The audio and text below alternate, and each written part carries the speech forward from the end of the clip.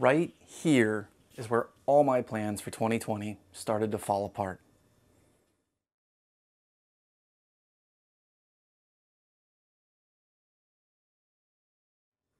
At the beginning of the year, I was living at a friend's place, not too far from where I am right now. I was renting a room there, and some things changed, and I had to leave kind of last minute.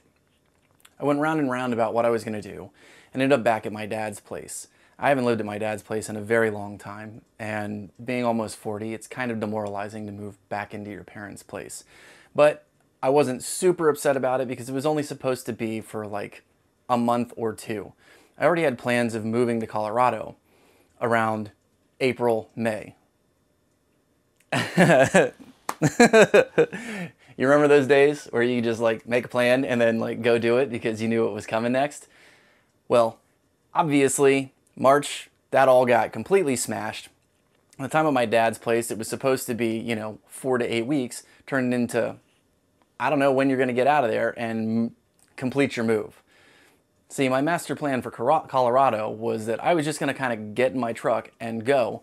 I'd spent 5 years planning the move. I had a bunch of money saved up for it. I was basically just going to find spots, stay in the truck, and figure out what I wanted to do while I was building my training business.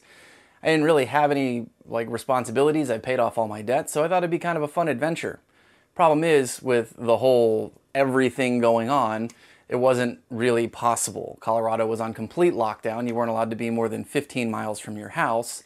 And living in your truck, I wouldn't really have one of those. And I really didn't at the time want to get a place. I didn't see the point in putting down roots. So at that point, I kind of just put everything on hold and really focused on bartending at the brewery, which was also kind of a disaster because of all the new regulations we had to comply with. I ended up working a ton of hours over there, really neglecting my movement practice, which now I'm trying to backpedal. I have a lot of aches and pains from 12, 14-hour days there. And standing on my feet that much really did a number when I wasn't doing things that I should have done to be undoing the damage. Anyway, story for a different video. So now everything I own pretty much is in storage. I have a little bit of stuff here, and I'm kind of figuring out what I'm going to keep and what I'm not going to keep. And because it was supposed to be such a short term, I haven't lived at my dad's in a long time, it's kind of just like a guest room that I'm sort of crashing at. So there's not a lot of room for my stuff. So I've mostly been living out of a backpack here for the past 3 months, going to my storage unit, getting stuff as I needed it, or putting stuff there that it turns out I didn't really need. As you can see, the room around me is a bit of a disaster, and there are a few reasons for that. A few months ago, I started seeing someone, and as you can see from the picture, clearly I'm the stable one. Anywho, so I, about 4 weeks ago, moved in with her, and the move to Colorado is back on. She had already wanted to move to Colorado. Obviously, I was supposed to have already moved Colorado, so we basically said, "Okay, let's do it." And we're in the middle of planning that right now. So before we continue, let's take a brief pause. I feel like changing locations. I'd like to share with you what I've managed to pare down my possessions to over the past 5 years. So let's change it up.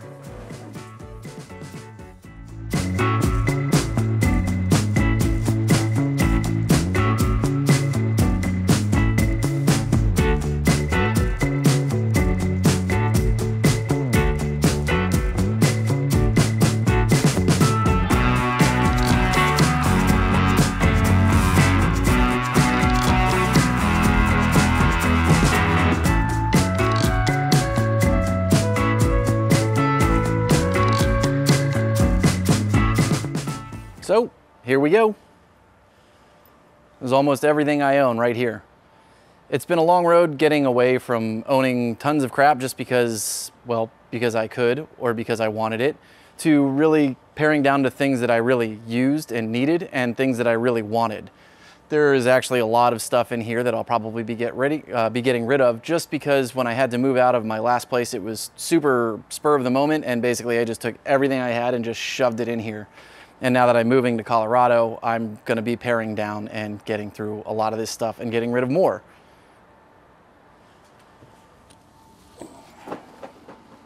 So that's pretty much the plan. Go through this stuff, sell what I can, donate what's not worth selling. and just figure out my move halfway across the country. I guess technically it's more like 2/3, but whatever, who's counting? I'm really excited to be starting this whole process again. I wasn't sure when it was going to happen. It was supposed to happen in May, and we all know how that went. So I'm also really excited that Lauren's going to be joining me. We will be looking for a place. I'm really excited to share that one. We will be flying out there in about 4 weeks to go look at places out there. I'll be taking the camera and I'll be sharing that with you guys.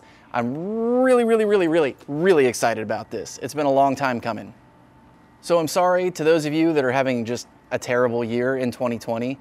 I've had a really good year overall. There's been some there's been some real crappy stuff that's happened, but overall, it's been a really good year for me. I'm really excited to finally be really focusing on what I want to be doing with my life and building the life I want. I set these wheels in motion years ago, and it feels like everything's really starting to pay off finally. I can't wait. So I'll be sharing this whole process with you. I'll be taking the camera with me to Colorado next month and be sharing that.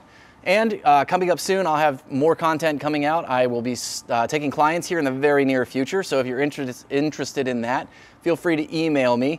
And that will be virtual online training. I also release some shirts. I have a Teespring account. The shirts are linked on YouTube, and I also have a store. More to come on that. Lauren is an artist, so I'm going to be working with her to bring out some super awesome shirts to share with everybody. In the meantime, if you want to support me, like and share the video with your friends. If you haven't already subscribed, please subscribe. Check out Patreon. I'm going to start doing a lot more over there. Some bonus content, some more interaction, and building a community there that everybody can interact with me. In the meantime, keep your life in motion.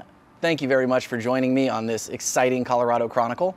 And until next time, go live your dreams.